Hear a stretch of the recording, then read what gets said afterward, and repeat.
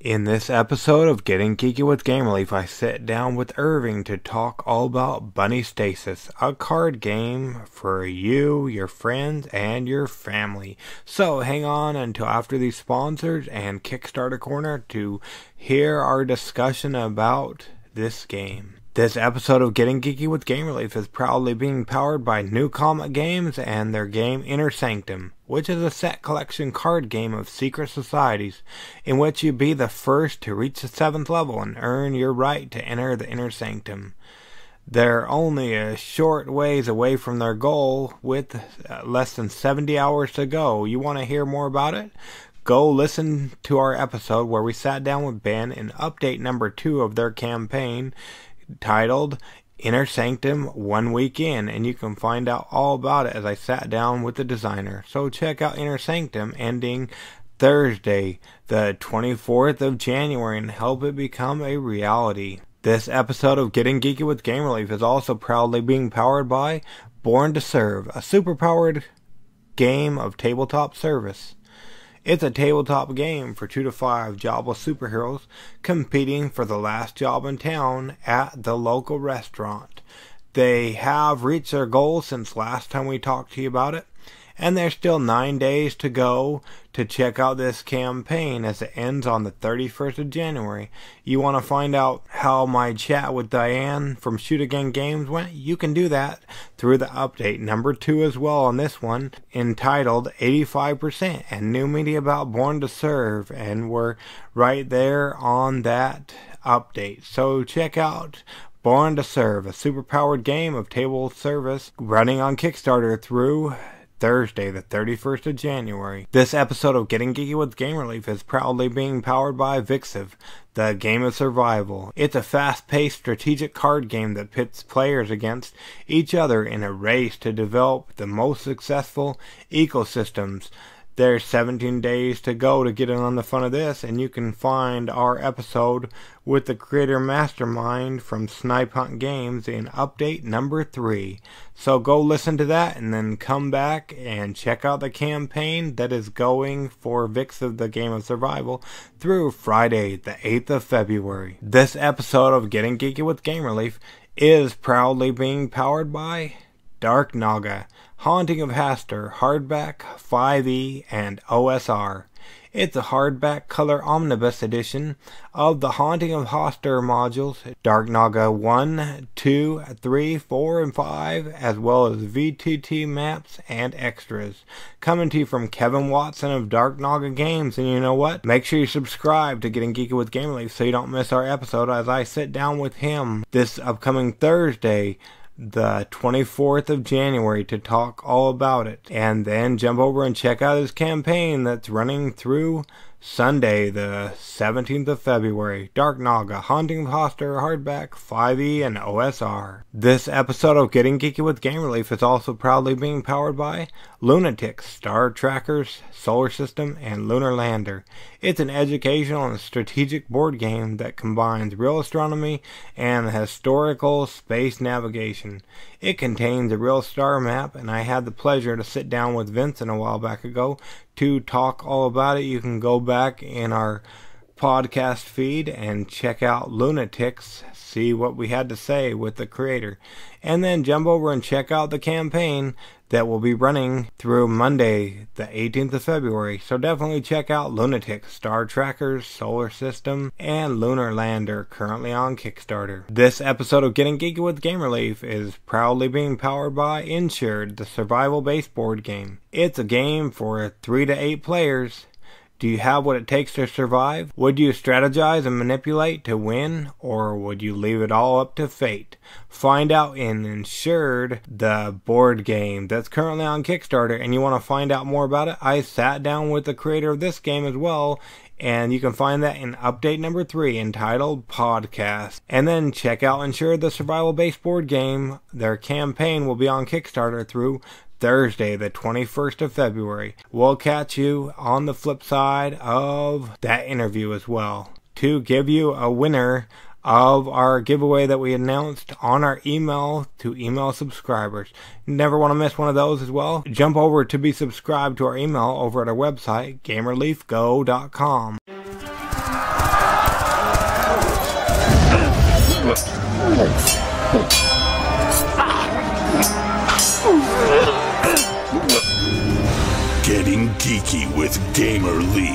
The podcast in which one man strives to level up his geekhood and helping you do the same, one battle at a time. Now, let's get geeky with Gamer Leaf.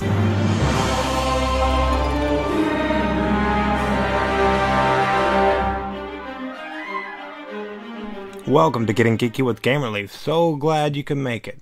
Like I said before, we've got a couple games for our Kickstarter Corner segment, and then we'll dive into the interview. And hang on, especially if you're an email subscriber, until after the interview, as we're going to announce a new giveaway as well as the winner of our previous giveaway. But let's go ahead and see what's on Kickstarter or about to launch to Kickstarter. What is this place? What is it doing here in the Leaf's computer?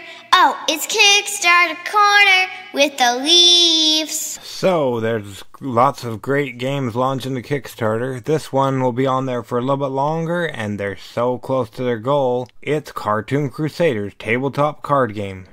In this tabletop card game, it's 1 versus 1, in which you play out of the same deck, in a game of skill versus luck versus skill. Are you curious what that means? I know I was when I sat down with Chad to talk all about it, and you can go find that easily if you check out update number 5, entitled Update, Interview with Me in a New Podcast in Getting Geeky with Gamer Leaf. So definitely go give that a listen, and then if you like what you hear, come back and back the campaign, and let's make this game a reality. It'll be on Kickstarter through Sunday, the 27th of January, so definitely check out Cartoon Crusaders tabletop card game. And this one's not yet on Kickstarter, but I have it on good authority that it'll be launching to Kickstarter tomorrow morning at 5 a.m. Central Time, so you'll definitely want to watch out for Head Chef, the tabletop card game of food, fame, and fun. In this tabletop card game, for 1 to 4 hungry players, you will cook food, earn fame, and become the head chef. They'll be on Kickstarter for 30 days, so through the endish of February. So you'll definitely want to go ahead, and what you can do is you can click that link on the top left hand corner of their Kickstarter page, which will say notify me upon launch. That way you'll find out when it comes. They just recently finished doing a giveaway with the Giveaway Geek. You'll also want to watch there, as they'll be announcing the winner real soon. But anyways, definitely check out Head Chef. And you know what? The first week has a flash funding goal. If they fund in the first week, all player score trackers will be upgraded from wooden cubes to chef hat meeples. So let's go ahead and see if we can make that become a reality as well. We now join myself and Irving in our interview that's already in progress. We'll catch you on the flip side of that interview, especially if you entered our giveaway via our email. You'll make sure you want to keep on listening. Plus, keep listening, as we'll also announce another giveaway. Now, let's get geeky with Gamer Leaf.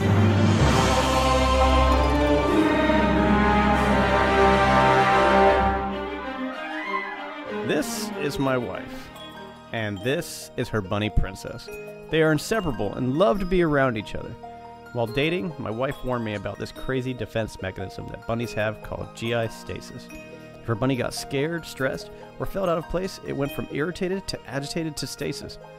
The first time, we were able to feed her enough that she got better, but the second time was a complete disaster, and we had to make a midnight emergency room run. One day I was sitting thinking of all the misadventures with my wife and her bunny, and Bunny Stasis came to mind. All my fun and not so fun times at once. Will you be the last bunny standing, or will life stresses put you into stasis?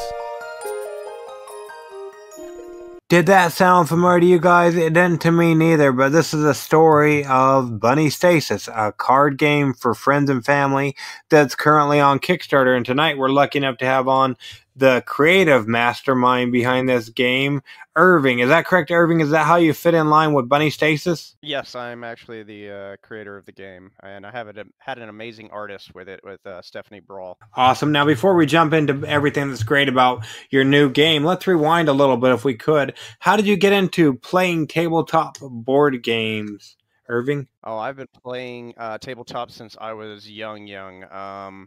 Pretty much from the day that I saw, you start with Uno or Solitaire or whatever card game it was. I was fascinated by any type of game. And then I kind of evolved there. I became a TCG player. I went to Yu-Gi-Oh, started with that when it first came out, and then went to different games like Magic and Final Fantasy, the card game now, is what I play most of the time.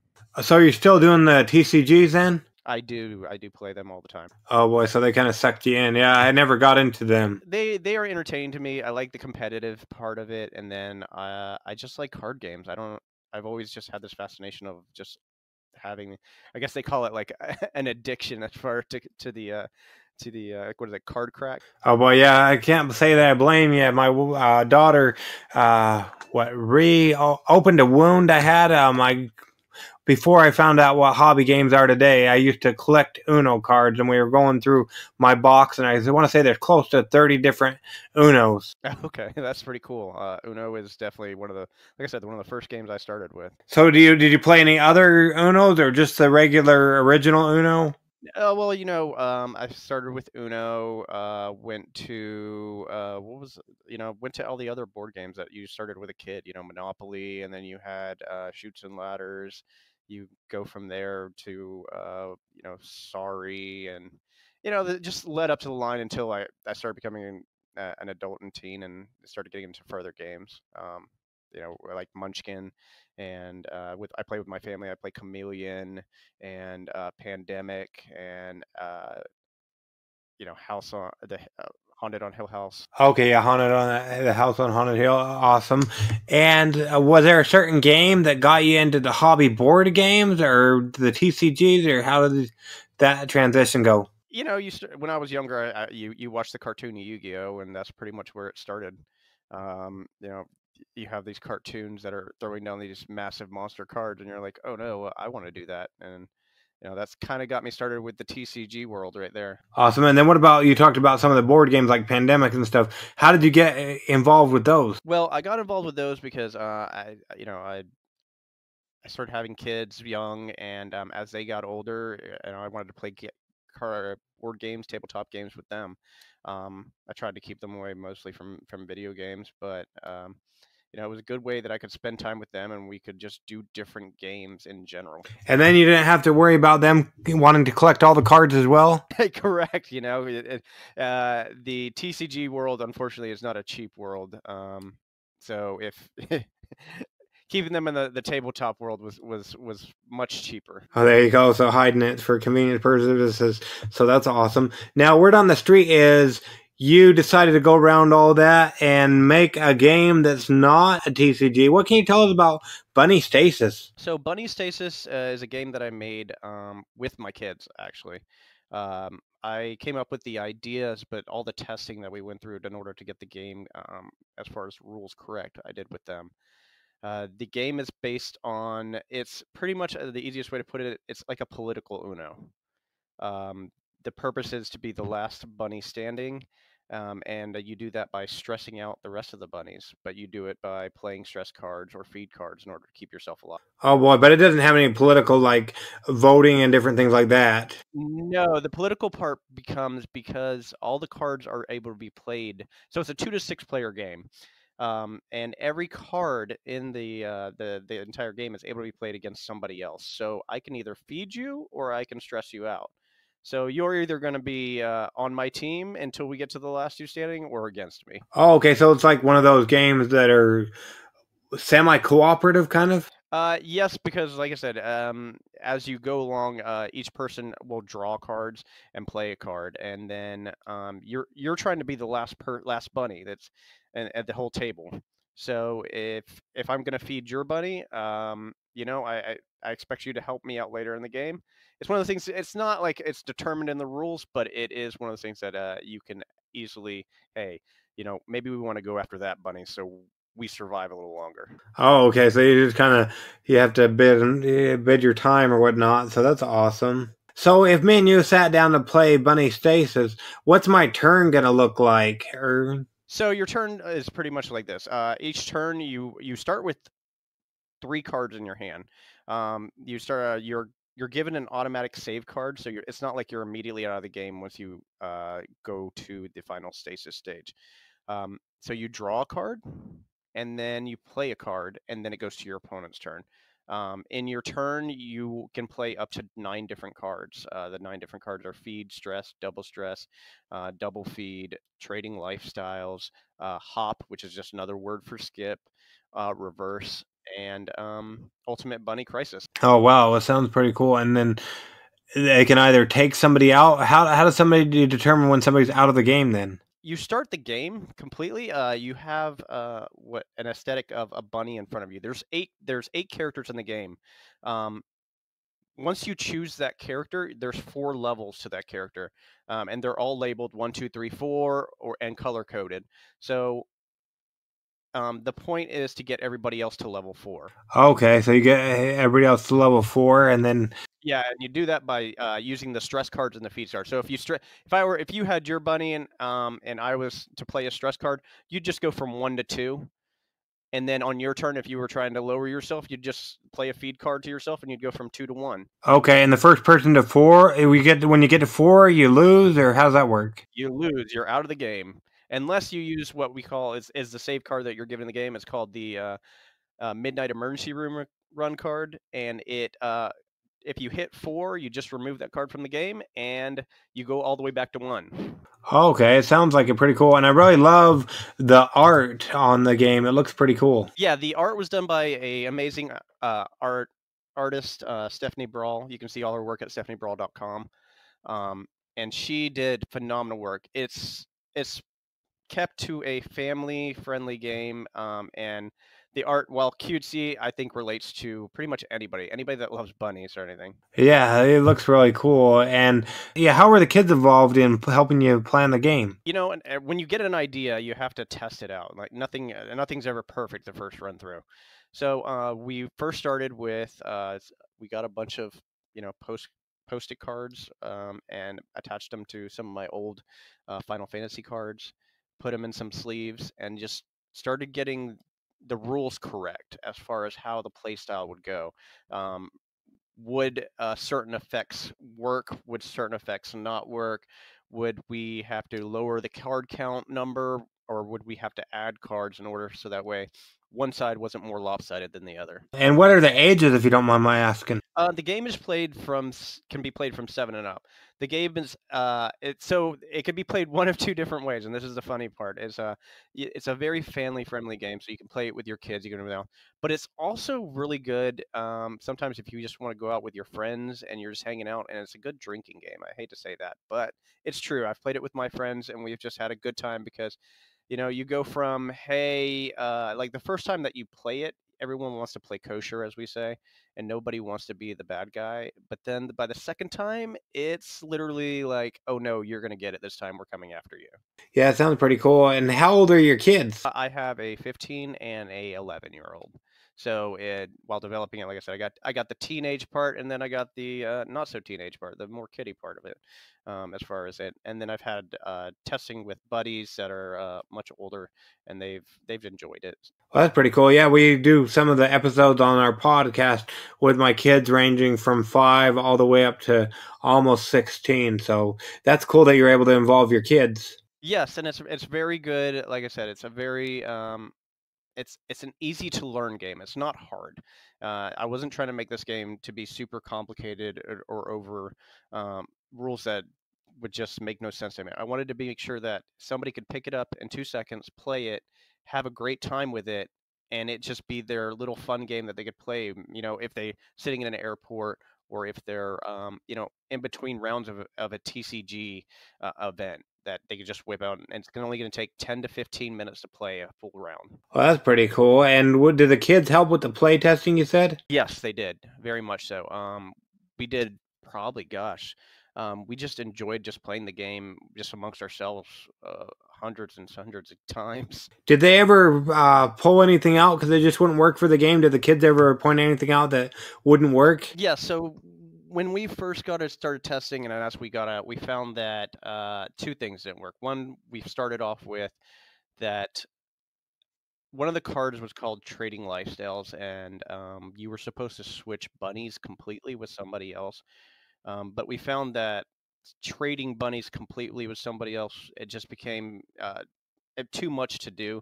So we actually just switched it where you were just changing numbers. Another problem we saw that was happening was at the end of the game when it just became one-on-one. The game would go on a little bit too long, so we just added a new rule at the very end, which was once you ran out of cards from the deck, you just removed 2 cards. From the deck? Yeah, you would remove 2 of the feed cards, so that way it would just be that much faster. Oh, okay, awesome. And then, so that takes a lot of time off then? It didn't take, it just made it so that way, because there's an even amount of feed cards and stress cards, so it just made it so once it was the last 2, it was literally, now it became almost like a timer. You only had so many feed cards on the deck. Oh, okay, so an inbuilt timer, that's pretty cool. When it comes to Bunny Stasis, what are you most proud of, would you say, Irving? I just enjoyed making it with the family, honestly. It was a good time to spend with friends and letting them see, something that I've created come to life. Awesome. And how did you know when it was ready for Kickstarter? I've been actually testing it and working on it for about a year. And when I finally got to the point where I felt like all the rules and everything were intact is when I was ready to go to Kickstarter. And it's pretty much just been me working on everything as far as the Kickstarter goes. When it comes to Kickstarter, what would you say you've learned the most so far? Promote. There's a lot of games out there, and they're all wonderful games. Like every time I see a new Kickstarter show up, I'm amazed about what somebody else is doing. Yeah, that's for sure. Have you played the Kickstarter game? Like, have you backed anything? I backed a couple of the games. The one that everybody Exploding Kittens was the first one I backed, and that was what was that 2 or 3 years ago that came out, maybe 4. But then after that, there was another one that failed, but that was the last one I did. Hard go, especially with all of the other games that, like you said, are constantly launching. So when it comes to Bunny Stasis, what makes that game pop or stand out as one my audience should come check out the campaign, and then if they like what they see, go ahead and back it, Irving? Honestly, it's just a simple game that you want to play and very enjoyable. I think it's the charm of that. It's just it's family oriented, and I think you can see when you go to the page, you can kind of see and feel it from the page that we made. Yeah, for sure. And like I said before, I really love the art on the page. It's like, and you said, has she made other games or done any other? You said you could see all her artwork on her page. Has she made other games? I'm not sure of. I know she's done a lot of illustrations and artwork for books and kids' books and stuff like that. Oh, cool! Yeah, you can tell in just looking at the cards and stuff. It looks pretty cool. That'd be my favorite part because I haven't played it yet. Yes, it's like I said, it's the art. The art is what kicks it out. The gameplay is what kind of keeps you going after that. Cool, awesome. Yeah, it looks pretty cool. Now, if somebody wants to go ahead and they back it and whatnot, so you don't overpromise and underdeliver, when would they anticipate getting their game? Would you say? So if they were to pledge just like normal, the expected date would be mid-March, which I think is perfect because that leads perfectly to Easter for people that are hoping for a early Easter basket gift. Oh, there you go, and it's got bunnies, so that kind of goes along with the whole Easter thing, huh? Yeah, it does. And then people that love to shop early, this is a perfect item for them. It's something small, it's something easy, and like I said, all kids can learn it. The age is really 7 and up, so it's not that hard to put in their basket and then for them to enjoy. And even if they don't like the game, they'll love the artwork that's just basically on it. Yeah, for sure. I haven't heard of an Easter game. I have actually looked it up, and I didn't see many bunny like Easter type games. So, maybe people will see this and be like, "Hey, that'd be perfect for, my child or for this person that they wanted for Easter." Well, there you go. And are you the reigning champion at your house? Yes, currently I am the Bunny Stasis champion at my house. We haven't created a game, but it's the other way around at my house. Well, like even like on Super Smash Brothers, my no, she's 5 now, but she'll beat me at that. yeah. The kids, you start off on top, and then 5 minutes later they're taking over, right? Yeah, that's what it seems like. Yeah, but they're really good in the games too. Well, I don't know if about anybody else, but I can't wait to play Bunny Stasis. Hopefully, one of these days. It looks like we have about, at the time of recording, about 3 weeks, so a little less than 3 weeks for people to get in on the fun of Bunny Stasis. If they haven't gone over to the page yet, I don't know why they wouldn't have. But what's it going to put them back so they can get their own copy once it's fulfilled? So you're just looking at, so if you just want just the game itself, it's $20, and then there's a $2 shipping charge that we're charging. So $22 will get you the game. But we're also offering a t-shirt. So if you want the t-shirt, you just offer 20 plus, I think we're charging 15 more for the t-shirt. So it's 35 for that bundle in itself. And the artwork on the t-shirt, like I said, is really cool. It's limited edition. It's different from the art that's in the game. So it's a good little add-on. Well, that's pretty cool. And I noticed that it's only shipping to certain countries. In case somebody's listening from other countries, what countries will it be shipping to, Irving? We're just shipping to U.S. and Canada, so pretty much just North America. Okay, and will be $2 for those in Canada as well? Canada, we're just charging $4. That's it. $4. Okay, well, awesome. And if somebody is listening and they like it and they're from another country, is there any way... what would you recommend to them? They could send me a message, and I could check the shipping charges, and we could come to see if I could possibly do it. But unless the shipping cost was less than what it would cost, then there would just be no way. Okay, so there might be a possibility, so that's awesome. So yeah, anybody listening, go ahead and definitely jump on over to Kickstarter. We'll leave the links in the show notes so they can check it out and check out Bunny Stasis and see if it be a game that you can get behind, like I said, and like we've said several times, especially just even for the art. So yeah, that's pretty cool. Now, we don't want to keep you all night, but we really appreciate you coming on Getting Geeky with Game Relief with us, Irving, to talk all about Bunny Stasis that'll be on Kickstarter through the 10th of February. Yeah, thank you for having me on, and I appreciate just anybody listening. No problem. We really appreciate it as well, Irving. I don't know about y'all, but I really enjoyed that conversation I had with Irving. Once again, a reminder, if you like that interview and the game we talked about, or any of the games mentioned before the interview, make sure you click the links in our show notes to show a little bit of support to Getting Geeky with Game Relief, as well as these designers and publishers of games on the Kickstarter. And I know you're probably all listening to hear who won our email giveaway. Well, there was a couple people that got back to me. I'd say it was 10 or less in the emails. But I got some great feedback, and we had them vote on the giveaway that I'll be doing with the Giveaway Geek and a couple of other content creators. But got some great news. Our lucky winner of one of the games, the winner of the game that she chose is Karsten. So Karsten, if you're listening to Getting Geeky with Game Relief, go ahead and send me an email to gamerelief@gamereliefgo.com. Go ahead in the subject line, go ahead and put giveaway.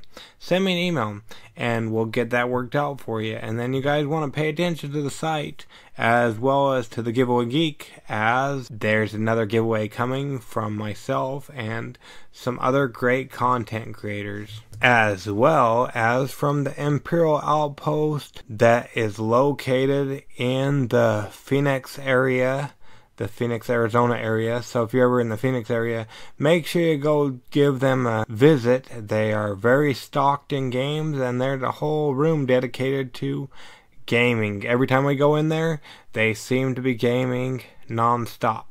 So yeah, definitely go ahead and show a little bit of support to Imperial Outpost, who provided us the games for us. We just had our winners from previous last year never got a hold of us. But once again, Karsten, go ahead and send an email to me at gamerelief@gamereliefgo.com. And once again, be on the lookout for what game or games we'll be giving away to one lucky winner/listener. Anyways, it's our least favorite time, your least favorite time for us to get on with our lives, you to get on with yours.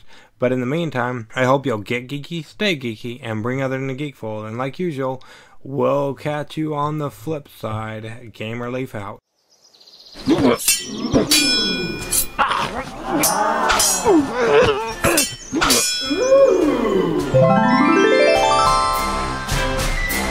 Gamer Leaf levels up. Tune in next week to see if Gamer Leaf's luck holds up.